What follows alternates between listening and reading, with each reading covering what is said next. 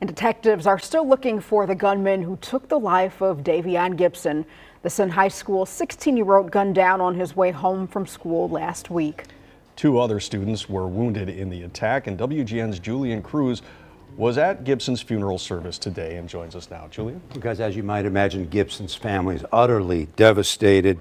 More than 1,000 people cramming into a west suburban Maywood church today saying goodbye, there to support the teen's family in this moment of grief were those from Senn High School. Our deepest sympathy and condolences, and let you know that of course earth has no sorrow. Yeah. Heaven cannot heal. Scores of Senn High School classmates and teachers here to stand for their fallen classmate in a moving expression of sympathy. We're so sorry for your tremendous loss. Thank you for sharing your son with us and giving us the opportunity to love him too.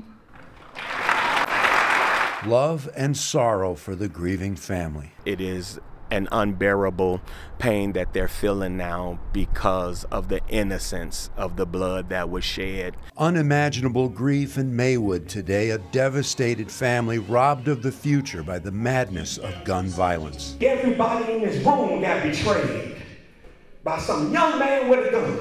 The bullets claiming the life of Davion Gibson last week, the promising 16-year-old Senn High School student in Chicago's Edgewater neighborhood. Just imagine the heartbreak of a parent that sends their child to school only to be shot down on the way home. Gibson's father and mother losing their beloved first son, who was born to mother Shavonna Miles when she was just 16 years old. I'm just saying, I had my baby at 16 and my baby dad at 16. The close-knit family telling mourners at Miracle Revival Church in Maywood that there has to be justice. Only thing I want is justice for the baby. If it takes the last breath I have, I'm gonna be at court every day. The family dealt a terrible loss. Gibson had high aspirations, telling his loved ones that he was going to college with the goal of becoming a veterinarian.